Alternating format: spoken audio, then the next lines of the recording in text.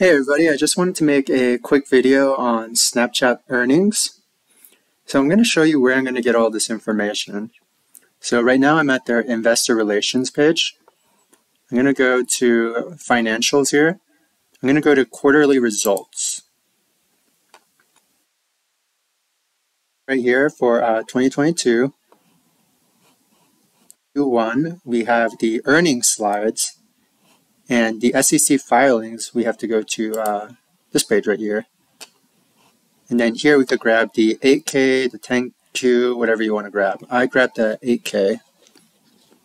So we're going to go look at that PowerPoint presentation that they have of the earnings.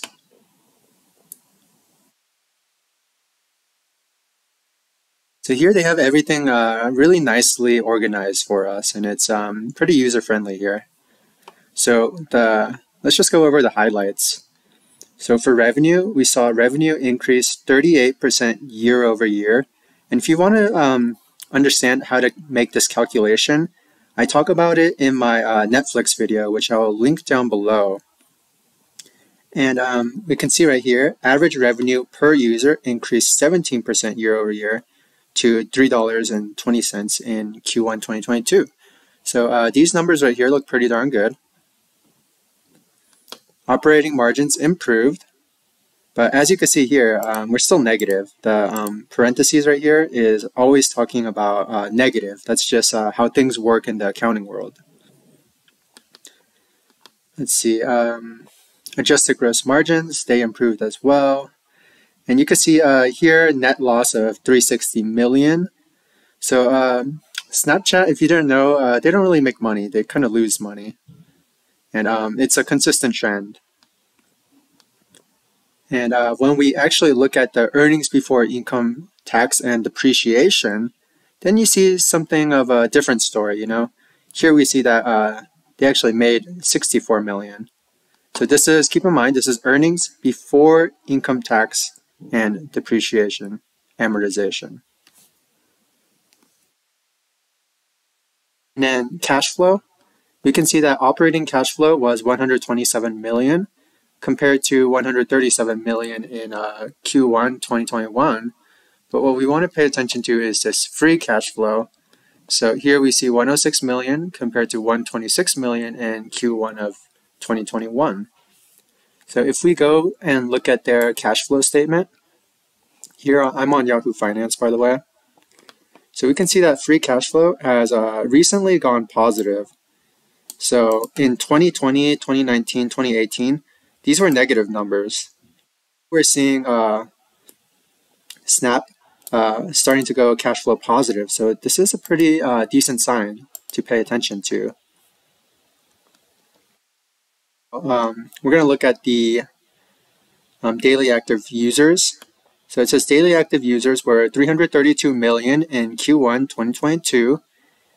And an increase of 52 million or 18% year over year. So, I mean, this is pretty good growth in daily active users. It's pretty consistent. And they're going to show us a chart later on in this slide deck. So here they give us a little bit more business highlights. They say, we invested and innovated in our augmented reality platform. And if you want, you could pause the video. You could take a detailed look at these line items. But I'm just going to kind of skip through them because I'm not as familiar with Snapchat business model. I'm just looking at the numbers here. So we're going to scroll down. We're going to continue. So here they say revenue from dynamic ads were more than triple year over year. So that's pretty good. And they have revenue by geography lined out for us. So here we can see that 38% year over year growth if we're comparing from Q1 2021 to Q1 2022. And you can see that Q4 is looking like their pretty strong season. So if we're comparing to last quarter, then yeah, I mean, we're not doing as well, but these are all seasonality changes. So Q4, you know, that's including December and, you know, we got all these holidays. So, you know, it would make sense that Q4 is a better quarter for them. So we see that most of the revenue is coming from North America, and this is their revenue breakdown in Europe and the rest of the world. So if we're looking at their average daily active users, DAU for short, we can see that this is consistently climbing. Now here we see this trend where it's going up by about 13 million. So here in Q1 2021, we see 280, and then another 13 million 293, another 13 million 306, another 13 319, and another 13 332. So can I make this estimate that the next quarter we're going to see 345 million active users? Maybe, or maybe not. We'll see. But just given this trend, I mean, that's what I would forecast. Here we see this breakdown. So North America, Europe, rest of the world. So average revenue per user. We can see that this has a lot of fluctual seasonality changes. So yeah, I mean, did more in the Q4. Q1 came in a little bit weaker, but you know, we're comparing quarter to quarter. So if we're comparing quarter to quarter of the last year and this year, then yeah, we did significantly better, 17%.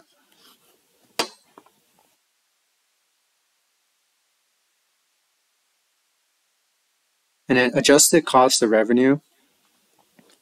So now we're seeing, if we're comparing quarter to quarter, we're seeing costs go down pretty significantly. I mean, here, that was 53%. Now, here we're at 39%, but we still came in a little bit higher than Q4 2021. So something to pay attention to. And then they show how this cost is broken down. As you can see, most of it is coming from infrastructure.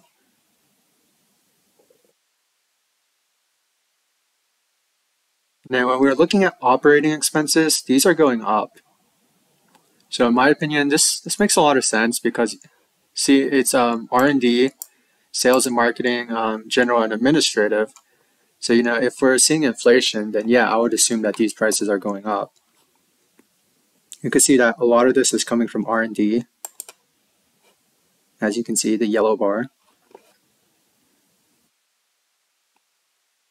And then now they give us a graphic of net income and adjusted earnings EBITDA. So here we can see, yeah, we're losing quite a bit of money. So 360 million. So we're losing more than the prior year's quarter. And that's probably because of the cost, as you saw before. And adjusted EBITDA. So we actually did pretty darn good the last quarter. See, we made 327 million. And this actually went down significantly, 64 million here.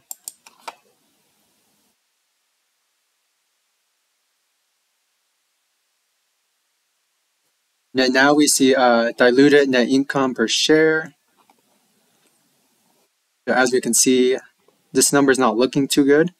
It was 1 cent per share diluted in the last quarter, but now it's negative 22, and I mean that's because we obviously lost money. As you saw, it was like negative 300 something million.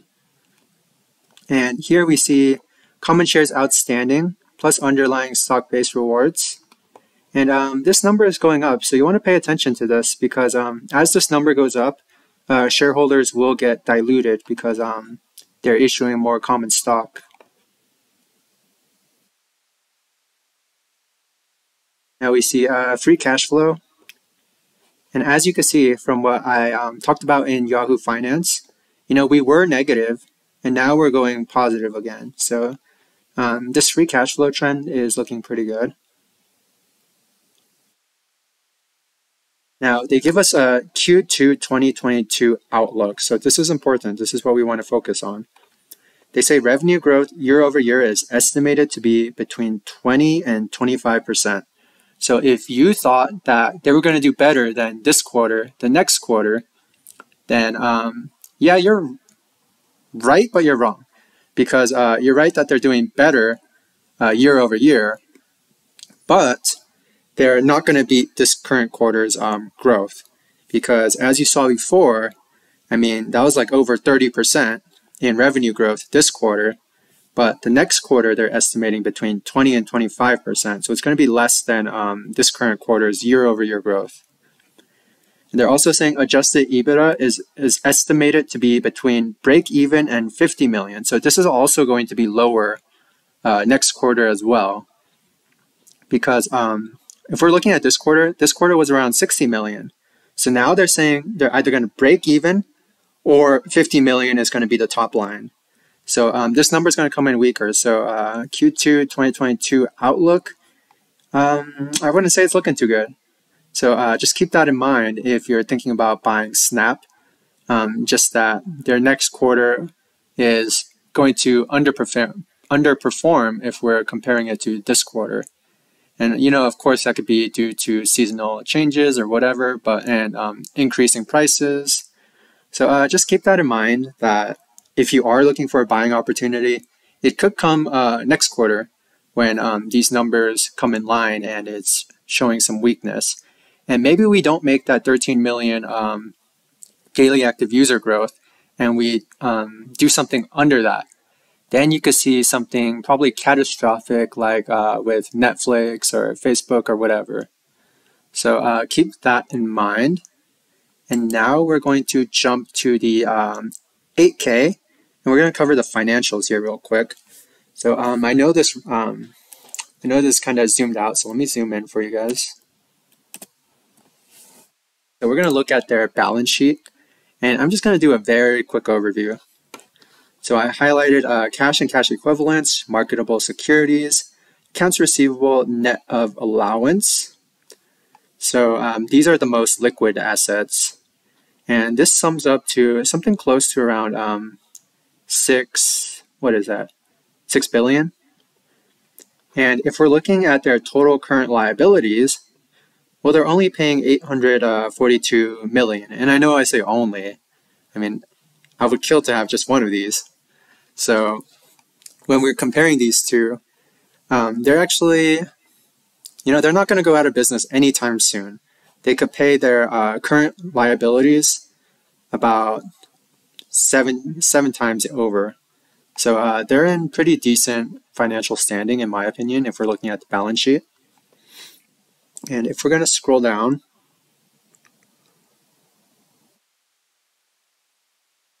here we see adjusted EBITDA reconciliations. We see the stock-based compensation expense. So this is going up, as you can see. And this is how they're coming up with this adjusted EBITDA reconciliation. So they start with a net loss. So this is their net loss that they reported.